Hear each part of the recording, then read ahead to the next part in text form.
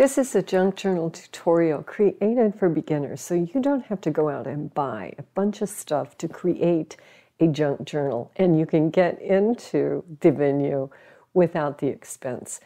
All you need for this journal are some magazine pages, some packaging from your kitchen, an old shirt or fabric, check your closet. I'm sure there's something in there you haven't worn for years, and a button. The tools that you're going to need are as simple as a ruler, scissors, Sharpie and a pencil, a paintbrush, some Elmer's glue, little embroidery thread, and grab some vegetable oil from your kitchen. Once you have all these together, we'll get started and create a junk journal that looks just like this out of your kitchen packaging. My name is Peg. I call my channel Two Old Crows Mixed Media. I hope you'll take a moment, knock around my channel a bit, and see the things that I am interested in. I love to create journals. I'm learning to engage in different things like encaustic wax. I also have a lot of other things over on the channel. So if you like variety from ATCs to altar playing cards to pockets, come on over, hit that subscribe button, and the notification bell will let you know when I upload additional content. To get started on this 100% junk journal, inexpensive to create, utilizing things that you have around the house that you may have tossed into your trash bin. Let's get started with some food packaging. I've chosen a lean cuisine package. I keep these on hand to have in case I need something quick for lunch. But take a look at the overall foundation of this, and the small 3/4 inch, half inch to 3/4 inch fold on this creates a great spine for a book. It also fits that 8.5 by 11 inch sheet of copy paper in there pretty nice.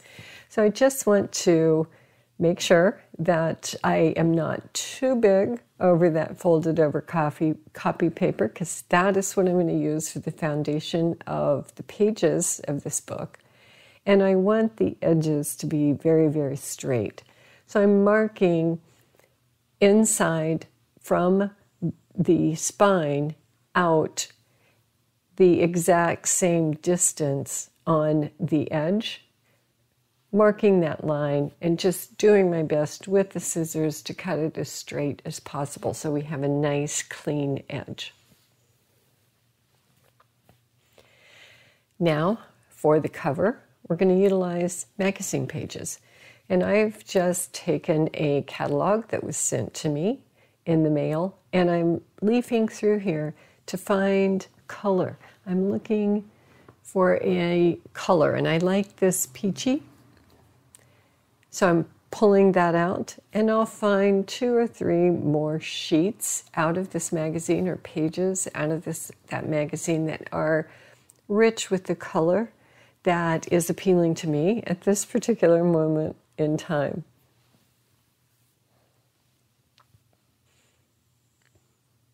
In there, I like this one because it has that solid green background. It has that nice cinder color of the blue, the navy blue, indigo blue.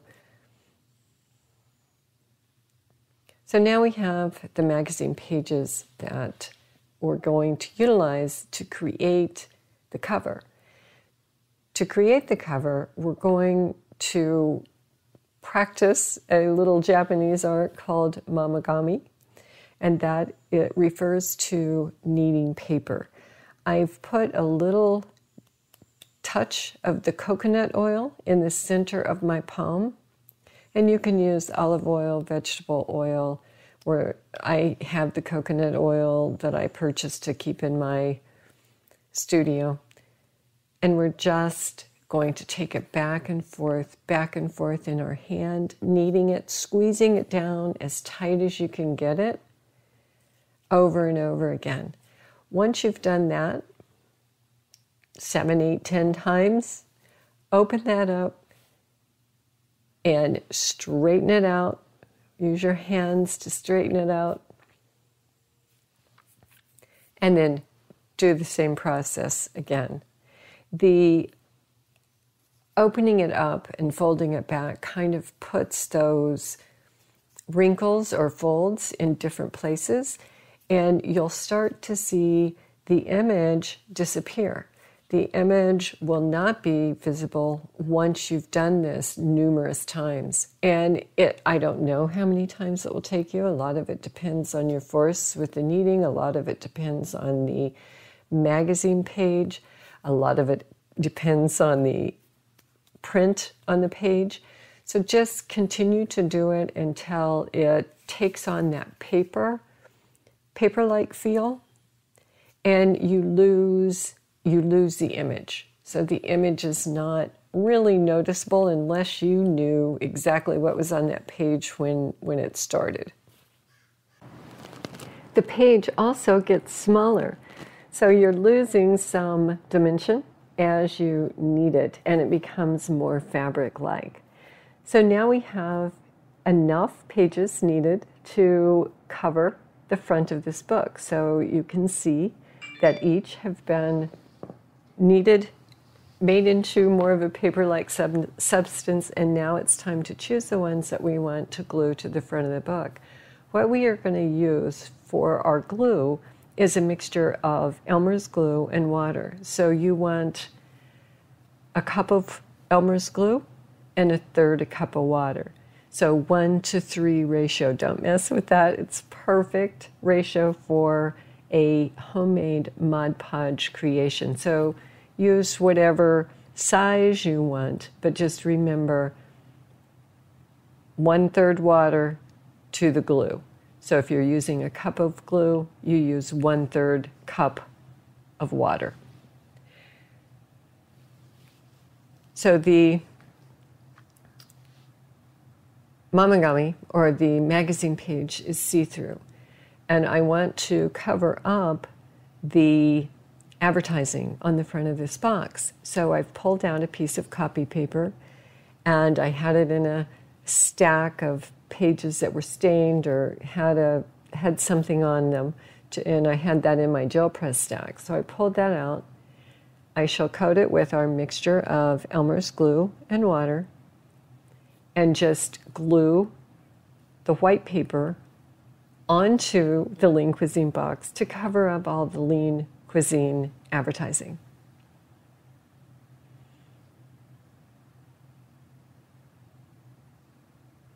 And I'm using my ruler to tear my pages. I'm not looking for a real defined line here, or not even really looking for it to go edge to edge. The whole purpose of this white paper is to cover up that advertising so it does not bleed through the magazine pages.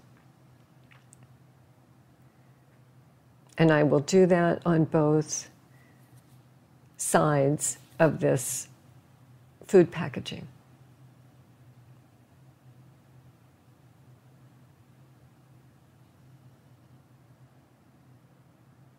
So follow along with me. We've used 3 things already. We've used your Elmer's glue, we've used the food packaging, and we've used magazine pages. We've pulled in copy paper. So all things that are most likely around the house. Now I have a Sharpie, and because that magazine page is see-through, I thought it would be nice to doodle on that paper in any way that you choose. I'm doing what I refer to as asymmetric writing. I don't know if that would be correct or if it would just be mark making, but I have in my head something that I want to write, and I am writing it so it is not legible. And I'm very loosely holding the Sharpie to not really have a lot of control over it, and that helps the process of getting it illegible, if you will. So I want that to be able to show through. That's why I chose the Sharpie. Let's do that once again on the other side. And here you can do anything. You can illustrate, you can color, you can scribble, you can do whatever you choose if you choose to do anything.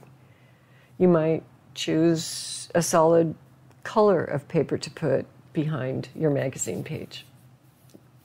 Whatever you have on hand. You may have a piece of junk mail that you find really interesting, or you may just want to put an intact, beautiful magazine image underneath it. So get creative. Use what you have on hand and make it work.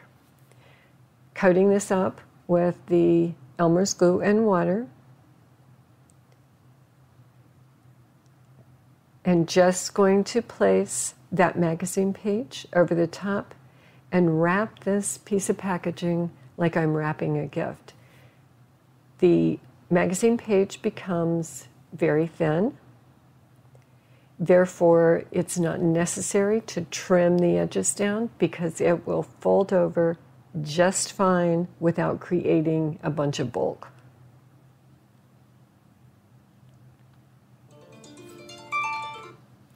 Folding that over.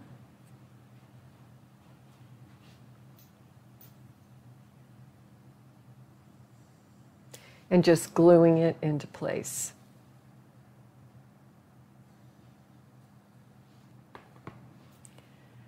That was my iPhone notifying me that tomorrow is New Year's Eve. Like, I wouldn't know. But that's okay. The reminders sometimes are very beneficial. There we go. You can see that Sharpie underneath there, and I think that creates some interest. So I like that. However, I did find that that piece of packaging was very, very thin. So in order to put some structure to this book, I have pulled out another piece of packaging, and I shall cut that down to the same size as this packaging that we've decorated. I want to cover this and use it as my inside front and inside back covers. In doing so, it just is going to add a little bit of structure to this book. 2 notes here. One, you could do this before you ever put the magazine page on, and then you already have it in place. I didn't, because I didn't think the Lean Cuisine product packaging was as thin as it was when I got everything together. I thought that the magazine page would shore it up a little bit more than it did. And that's why we're doing what we're doing here. Again, do it now, do it in advance. Both work. I'm just marking it to make sure I have straight edges.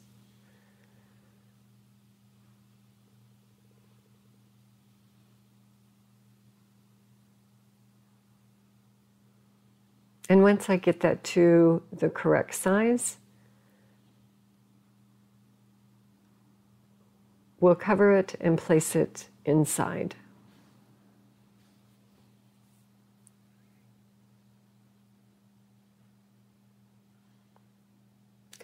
So thus far, the tools that have been used have been a ruler and a Sharpie. Everything else we've created the book out of. Everything else that we've pulled in, we've created a book out of. And a paintbrush. I forgot the paintbrush. We used a paintbrush to put on the Mod Podge, or to put on the substance like Mod Podge that we created out of 1 cup of glue and 1/3 cup water.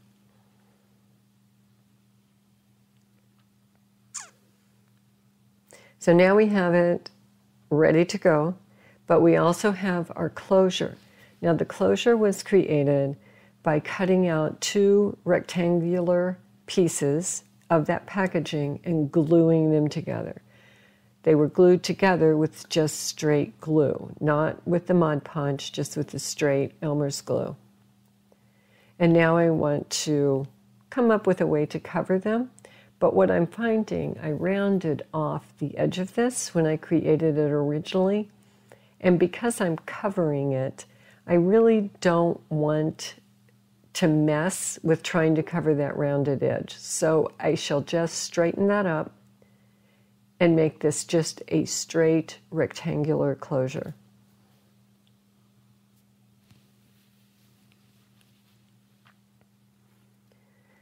And there we go. Now this is a piece of packaging that I received in a gift that came over the holidays. It was this beautiful color of an olive green.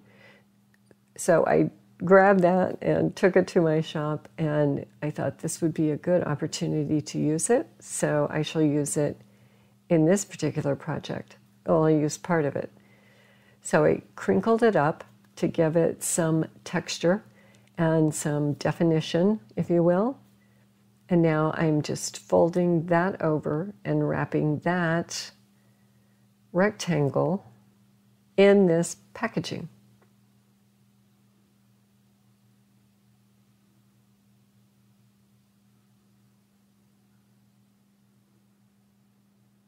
And I don't remember what I received that used this olive green packaging, but I wish I could. I prefer the colored packaging when it comes versus the dirty white look, but we'll use what they give us, right? So now that's all covered. I have a cold cup of coffee that I started drinking this morning, and I thought, you know what? I think I'm going to add some color to this with a little bit of coffee staining. So I'll just take my dry paintbrush and dip it in that cold cup of coffee and stain up this piece of shipping paper that I've wrinkled and expose those wrinkles. I shall do the same with both of those end pieces that I created. So I'm just ripping it to make sure that I have enough to cover those end pieces. And I'm going to have to piece that together because of the way it ripped, or the way it was in the box.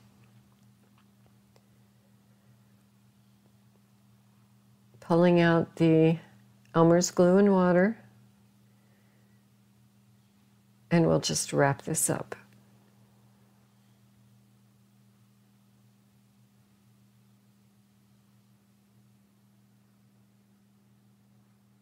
And again, this is just shipping paper, if you will, so it's not real thick. So I'm not trimming it, I'm just folding it over.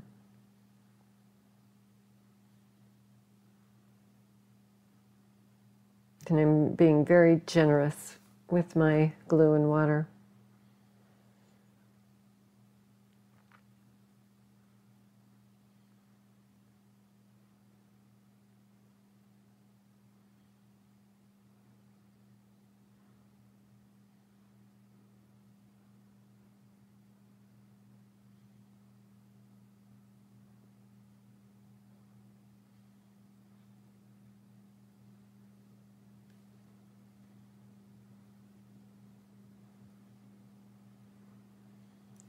I'm trying to do this whole project without any real purchased items, or without an abundance of purchased items. So there we go. We have that in place. We'll just glue that into place on the inside front, or the inside back, and we'll do the same thing on the inside front. So the book is starting to take shape a little bit. But before we do this side, let's make sure we get that closure in. So this will be the back of the book. And I'm using a straight glue here. You can use the straight Elmer's glue to glue this into place.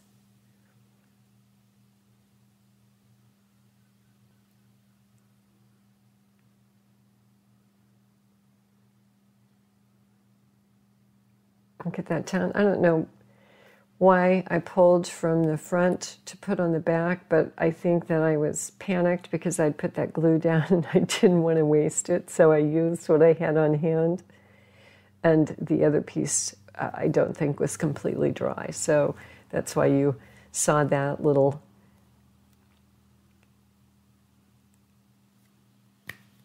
pull from one, rub rob one side to complete the other. So now to finish that other side off, I had to patch it together or collage together the papers. So I left this in just simply because you don't have to have a full sheet of something to cover.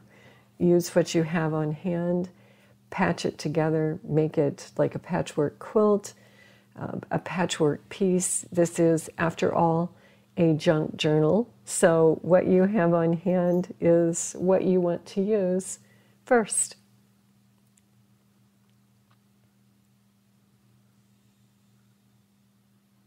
And you will never look at the tissue paper that comes in a gift the same, or the food packaging that you purchase processed food in. Trying to get away from that, but you know, it's always a challenge when you're very, very busy.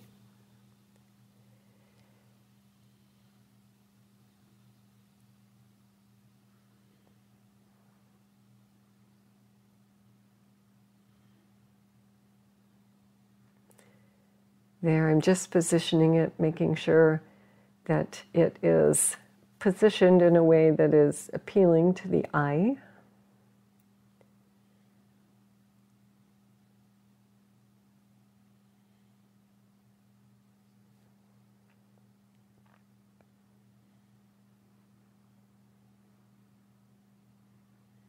There we go.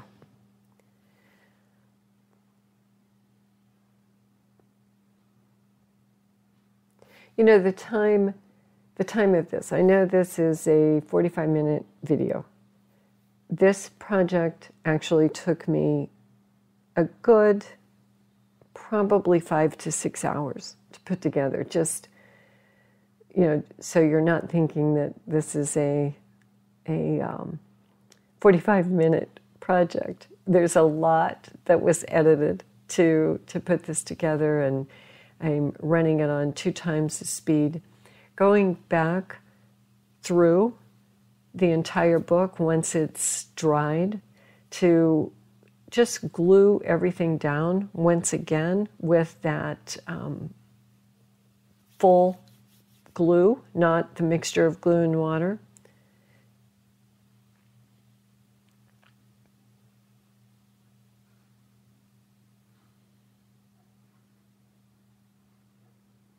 And there. Now everything is in place. I'm running my hands over it to make sure there's nothing that is catching, nothing that is coming up. There's a little closure. And now the book is really starting to take shape. So now we need to do 2 things. We need to add a tie to close the book. We need to cover the inside spine and cover the outside spine. That's when I pulled something out of my rag bag or out of my closet, a shirt that I had just worn into almost tatters. And it is a silky fabric in this tan color, which I thought would work well. I had also spilled some ink when I was working with trying to figure out my fountain pen, and got a little crazy with the ink. So there, that will work nicely there. I'll just glue that into place. Now, here's another thing that I want to mention at this particular point. You can see that I'm just lining that glue on. What I don't realize when I'm doing this is when I lay this fabric down, it's going to show every line of that glue. Had I laid that glue down and then taken an old hotel key card or an old credit card and spread that glue out, I would not have the line definitions of where I put my glue or where I laid that glue down. So just a little side note, it doesn't bother me because this is a junk journal. I will eventually cover that up by adding a spine embellishment or who knows what will happen there. And it may go away when it dries. I don't know. We'll see. Now I am fraying the edges of that fabric so that we have a little bit of fringe on the top and bottom of the spine.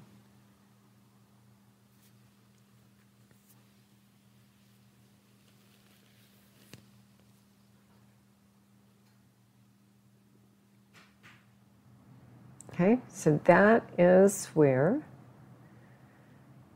or how, that's going to close. We have the outside spine covered with the fabric, and now I have just pulled another piece of that fabric in a very long strip.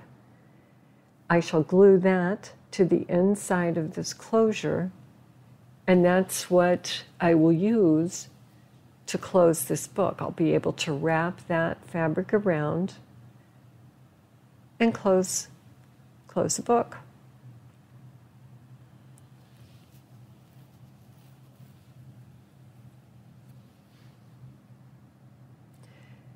And the button, I shall sew to the edge of this, and I'll be able to wrap the fabric around the button. Now I'm using a craft pick to poke the holes. You can use the needle that you have to sew your embroidery thread with. So just grab a needle, grab an ice pick. If you have a craft pick, use that, but you don't need to buy anything. Use what you have. I'm sure you have something that you can poke a hole with.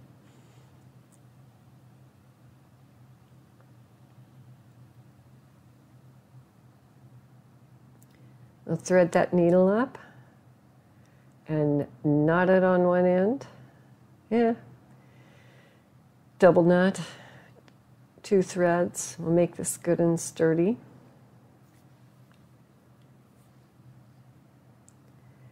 And I'll go through the hole that I poked and attach that button.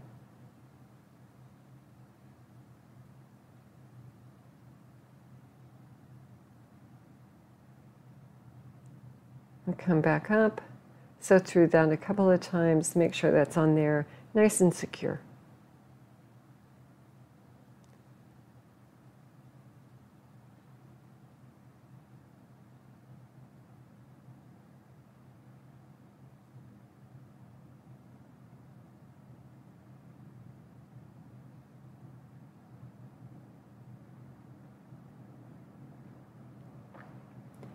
I'm going to tie that off in a square knot and trim those threads.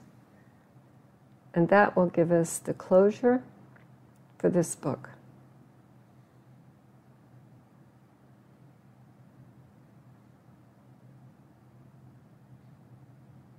Wrap it around like that. Wrap this around the button. And there. So now I'm just going to use my scissors and cut some of that off on a slant. And there, I think this book is turning out pretty cute. So now let's cover that inside spine. There's that ink on that, and I'm just going to embrace that and use it. That ink drop looks like a little heart to me. So we'll just incorporate that into the spine of this book.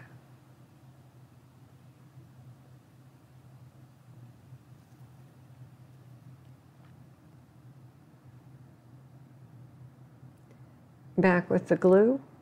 Now you would have thought that I would have noticed when I glued that outside that I was going to see those glue marks, and that I would have taken a hotel key card or a credit card, old credit card, and spread that out, but alas, I did not.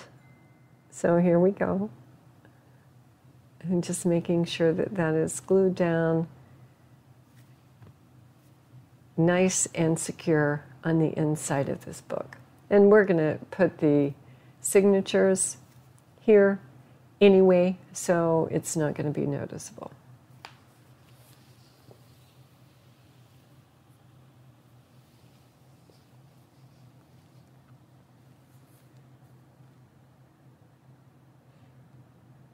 Just going back and securing anything that looks like it might be slightly loose, or there might be a gap, fringing up that fabric.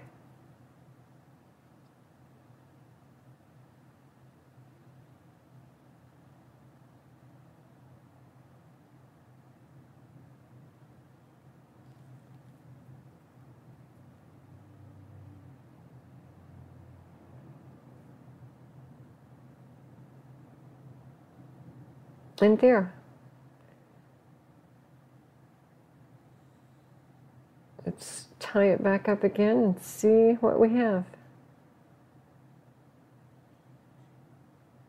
So I think that works. I think that's going to make a pretty good little book cover. Not bad for a piece of garbage that would have landed in the trash bin, right?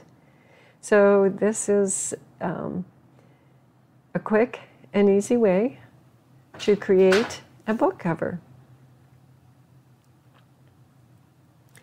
And I really like the way the magazine pages appear on the front and back of this with that Sharpie coming through. It's actually created a very attractive cover. So I'm going to go ahead and get this cleaned up. I hope thus far you've been intrigued enough to stick with me on how to create this book. And if so, go ahead and give me one of those thumbs up. That does help my channel. And I would love to have you subscribe and come back and join me as I do other things. But to finish this book, I am going to coffee stain some paper. Now, you can use nothing but copy paper for the inside signatures of the book, and that would work out just great.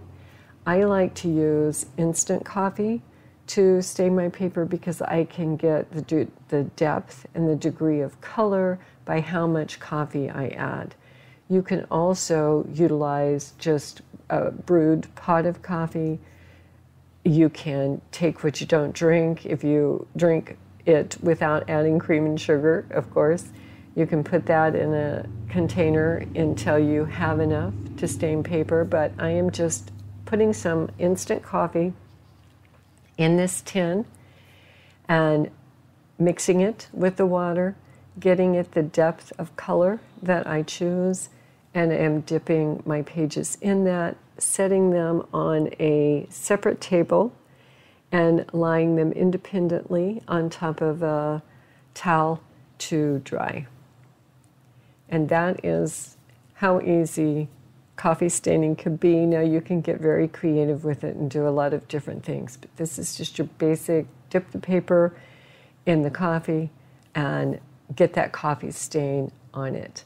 Now that I have my paper prepared, everything is dry, I've taken all of those sheets of copy paper that were coffee stained, folded them in half, and I've looked at what I have around. And I had an old dictionary that I've pulled some dictionary pages out. I have some book sheets that I'm using. I had some lined paper that was left over in a pack. There's the book page. I believe I have from a composition notebook. This was a project that I did in my altered composition notebook playlist. You'll see me alter a bunch of different composition notebooks, some graph paper, some in sheets off of a book, some music sheets, a recipe page, you name it. Whatever you have on hand, you can use to create your signature. I am putting 10 pieces of paper per signature. I didn't pay attention to the size when I pulled them together. I am ripping all of them down to the size I want. Now, you will notice I have a plastic ruler here, and I'm using that plastic ruler on the jagged edge to tear. I created my own tear ruler out of this plastic ruler. You can buy these at the dollar store in a pack of 3 for $1. I took a pair of pliers and just broke the ruler with the pliers down along the edge to create that tear ruler. Now I have all of my pages together. I'm going to go back and get them in the order that I want, and I'm creating 3 signatures for this book. So there we go. There is signature number 1 together, and we will get together 2 more signatures and then sew them into the inside of this book. So there you have signature 1, signature 2, and signature 3. And let's just see how they'll fit. And they're going to fit nicely into the book. Those little jagged edges look very nice on the top, the side, and the bottom. And I can easily fit them in, close the book, and still have plenty of room if I want to embellish. Now this is just a diagram for sewing the signature. We want to start with that blue in the center hole, push our needle from the inside center hole to the outside of the cover. Then we'll come back in that top hole and follow number 2, which is that green line going down to that very bottom hole, poking it through to the outside cover, coming back in through that middle hole, following that red line, back up to that middle hole, and then we shall tie everything off in a square knot. So, wanted to explain it before we started to do it. Now I am using these clips. You can use paper clips, you can use clips. You don't need to if you don't want to. I like to clip it together just so my sheets don't move.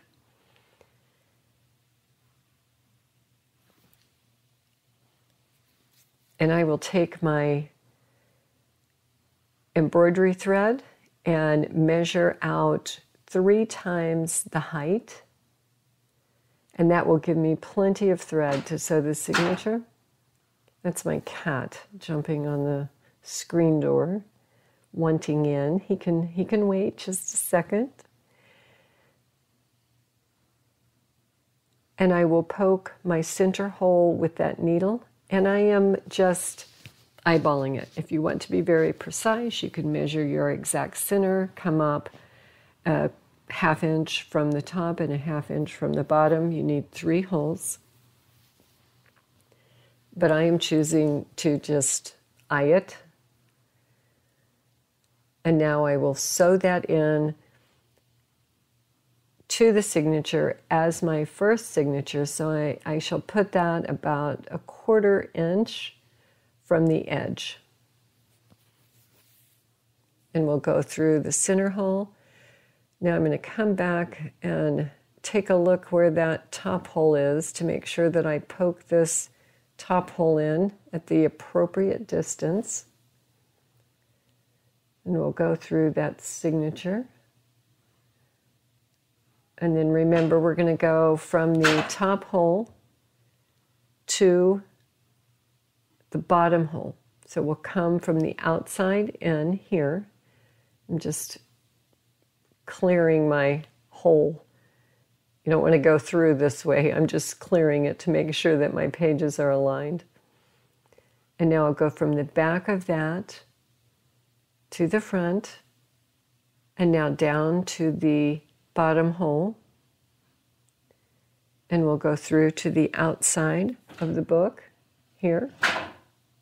My cat's getting very impatient.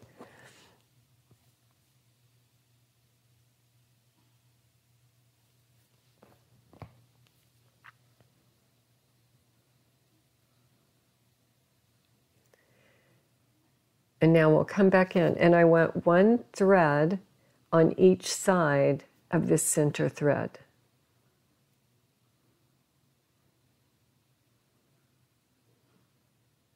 And I'll tie that off in a knot. And double knot it. And there we go. So the first signature is sewn in. I have also sewn in that second signature, but I thought I would show you how I sew the third one in so you can see how I line those holes up. So the first thing I'm going to do is poke the hole from the outside just directly across. That way I know that when I finish, the spine is going to be directly aligned and everything will be in sync, if you will. So I've poked those holes first. Now I'm laying my signature down next to the holes and marking with a pencil on the inside where I want to poke the holes on the signature. And this is how I did signature number 2 as well.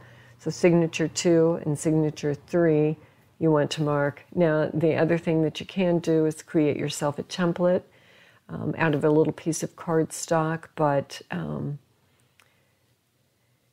that's another whole lesson.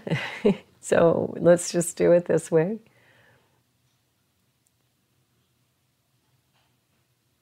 We get that needle threaded up, we'll sew in this final signature, and this book will be complete.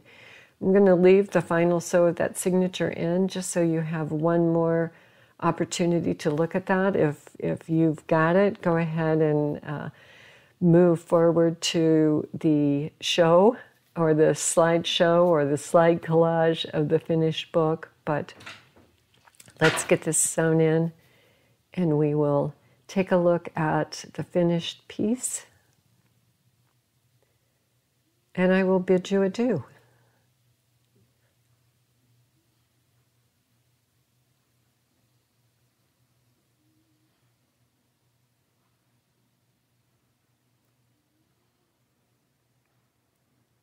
Okay, we're coming back in the final stitch, coming through to the center, and we'll tie that off in a square knot.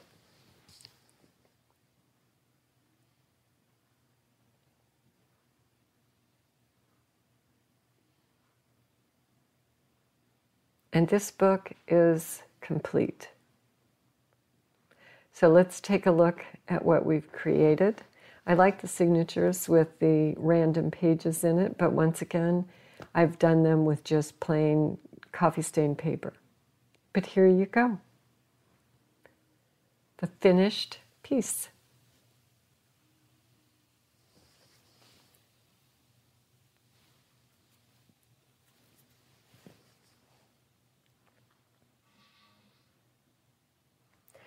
So thank you for taking the time to spend with me. I hope you'll take a moment and subscribe to my channel. Here is a playlist on other journals that I have made. If you enjoy doing this, you'll probably enjoy doing many more. So thank you once again, and I shall say bye for now.